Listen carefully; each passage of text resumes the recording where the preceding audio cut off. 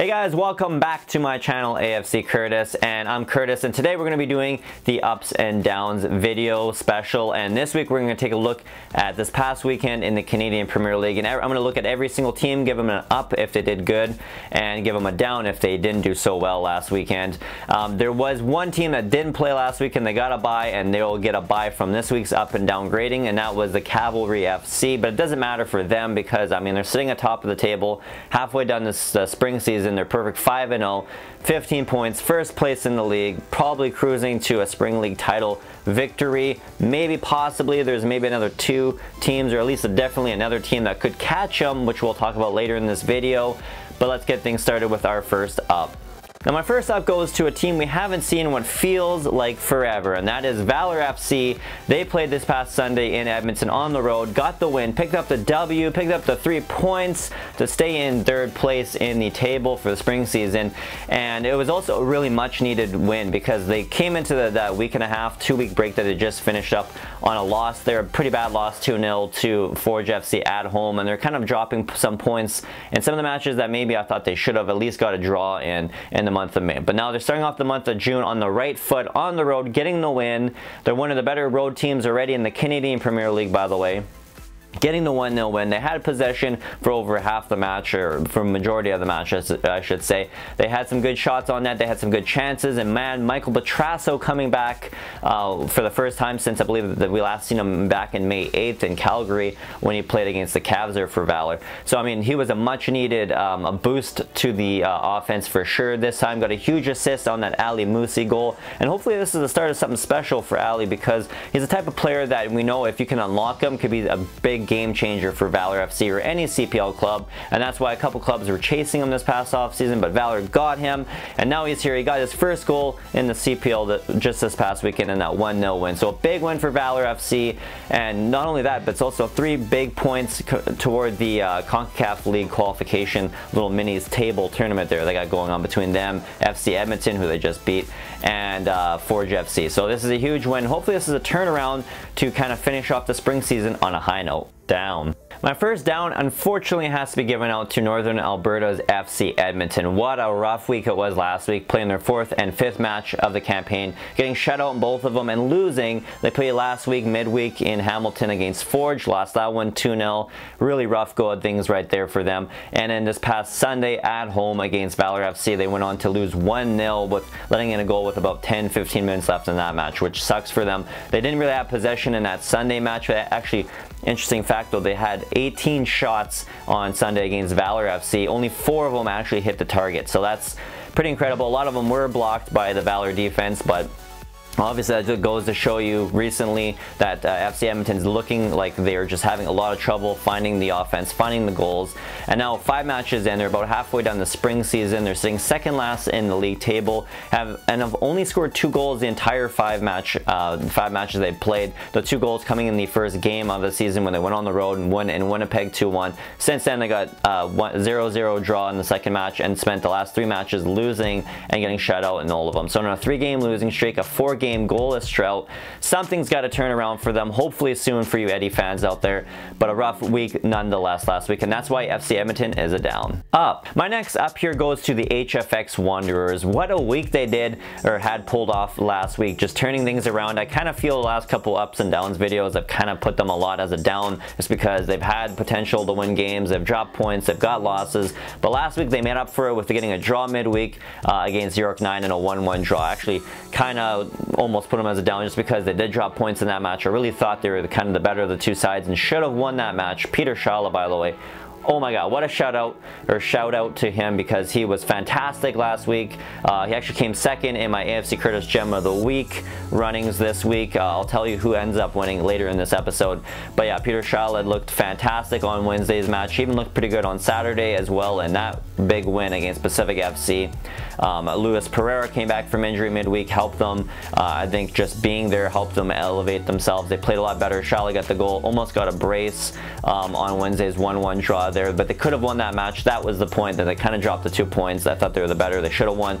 And then on Saturday at home against Pacific FC, they were down 1-0 coming into the half, even though they were the better side in the first half, came back out in the second half, didn't let any negativity in the room, went out there and played a really good second half, scored the comeback goal, tied at 1, and then scored the game winner at the end. Akeem Garcia, what a stud that guy is turning out to be for the HFX Wanderers, as well as Luis Pereira coming out playing pretty big, and Peter Schaller, like I said, again on Saturday, had a pretty good game. Not as good as maybe the Wednesday game, but had a pretty good still game on the Saturday there. And Christian Oxner too on Saturday. What a crazy pickup win there for him. Did great in that match against Pacific FC. So a huge win for the HFX Wanderers on Saturday. They got a draw on Wednesday last week, so they picked up 4 points last week. At the time they were coming into Sunday before Valour played this past Sunday, they actually were jumped from, I think it was 5th or 6th in the league all the way to 3rd in the league, but then because Valour won, they did drop to 4th. But still, they're mid-table right now at 4th. That's a pretty good up there for HFX Wanderers. So this is only hopefully for them trending in the right direction, and that's why this week they're an up down. Now my next down goes to the team that just can't seem to catch a break, and that is York 9 FC.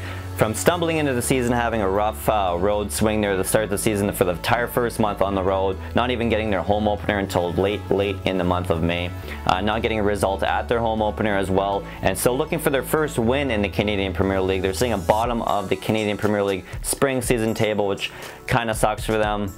Which, you know, it really sucks because they got good goalkeeping. I think they got good defenders. They're just having a rough time finding offense and scoring more than about a goal a game. Gatas is looking really good. He got the PK goal last week against the HFX Wanderers in that 1-1 draw. Other than that, though, they started off kind of well, but they kind of dissipated as the game went on.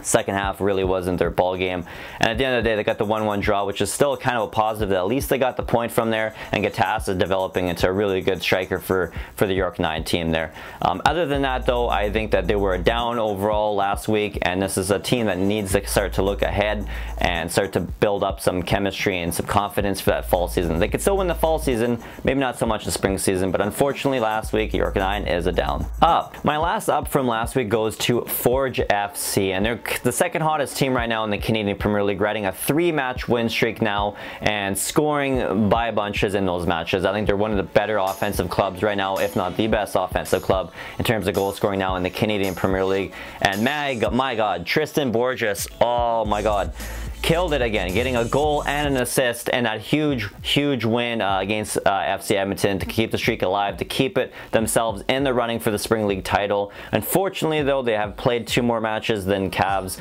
so unless Cavs drop a couple of matches toward the end, I don't really know if Forge FC can come back and win the Spring League title. If not, if they keep the pace that they're going right now throughout the 18-match fall season, I can see them for sure winning in the fall season and going to play the Cavs in the championship if the Cavs do somehow win the spring season campaign. It's not over yet. They still have 3 more matches for Forge FC in the month of June here. If they win all 3 of them, chances are they could still qualify for that. I think now it looks like they might be with their pace. If they keep everything up and the momentum going, I think they will qualify for the CONCACAF League for the summer, which could end up ultimately hurting their spring or their fall season, because of, you know, having to play those extra matches midweek might end up hurting the quality on the weekends.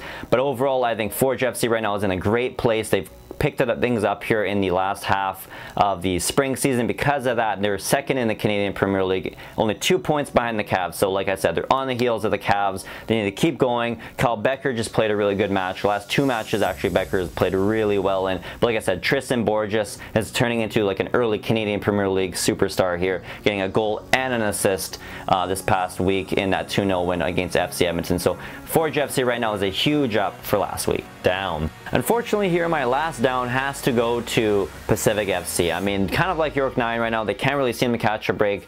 They've been kind of trending down since winning that very first game of the year. They kind of been trending down, finding it a little bit hard, I think, to score goals too, kind of like York 9 as well. The defenders have done, I think, pretty well, as well as the goalkeeping for Pacific FC. Their midfielders are kind of coming in and contributing. They got a really young midfield there, and they're really pretty fast at least, developing and getting better. I think Taryn Campbell showed that this past Saturday, scoring that really nice goal there for Pacific FC there. Unfortunately though, they couldn't hold on in the second half, let the Wanderers come back in and lose that one 2-1. If they didn't let that penalty kick goal toward the end of the match in, or if they didn't take a penalty in the box there, you know, I think they probably would have come out with a 1-1 draw, which they would have got a point. Not really a whole lot good enough though for me to make them an up this week. Unfortunately, they did get the loss. They dropped 3 points and they're now among the bottom of the league. And unfortunately, because of all that, Pacific FC, unfortunately, and I'm sorry Lakeside boys, but unfortunately they're going to have to be down this week. Alright guys, before I let you go here, let's talk about the A.F.C. Curtis Gem of the Week. So my pick, my player of the week here on my channel, and my pick this week, I was going to be Peter Shala because he looked fantastic last Wednesday, but then I thought about it and I watched all the other matches, and at the end of the day, unfortunately, he did get edged out by the first ever 2-time Gem of the Week, and that is Forge FC's Tristan Borges, getting a goal and an assist this past Wednesday in that 2-0 win against FC Edmonton. So that was pretty big there. Tristan Borges right now is turning into a superstar in the Canadian Premier League. He now leads the league in goals. He's maybe could potentially win the Golden Boot. He's already got 4 goals on the year. I believe he's sitting at about 2 assists, which ties him with the league leader in assists, which is pretty cool. And overall, I think every game has gotten better and better and better right now in the Canadian Premier League. The last 2 or 3 games, he's played at a crazy high level. He's upper echelon talent right now in the Canadian Premier League. And if he keeps playing this way, I don't really know how much longer we'll get to see him in the Canadian Premier League before a big club in Europe or even down in the MLS comes and swoops him up from us here. But I just enjoy him because he's playing fantastic right now. Great young footballer.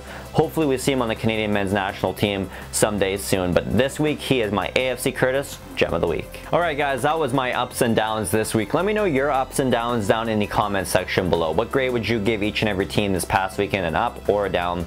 Let me know down in the comment section below. And also let me know who your A.F.C. Curtis Gem of the Week should have been, or my pick I guess should have been, or just let me know who your Gem of the Week is down in the comment section below. Is it Tristan Borges? Is it Peter Shala? Let me know down in the comment section below. And of course, if you like this video, make sure you hit that like button, and if you want to see more content just like this, maybe consider hitting that red subscribe button. And quick fact too, if you click that little bell notification button beside the subscribe button, you actually get notified each and every week when I drop a brand new episode just like this one. You can be one of the first to like it, to watch it, and of course to share it with all your friends and family. And guys, you can also click that link down in my description below. It's a really good link. It's for the northernstarting11.com website. You're going to want to click that now. There's a bunch of great soccer related podcasts as well as vidcasts just like this over there. And it's all by Canadians for Canadians. This is a perfect website if you love the Canadian Premier League, if you love the Canadian men's or women's national teams. Click that link down below. You're going to get a whole bunch of information from articles, podcasts, vidcasts, all down there. So you want to click that right now. And until next time, guys, thank you for watching.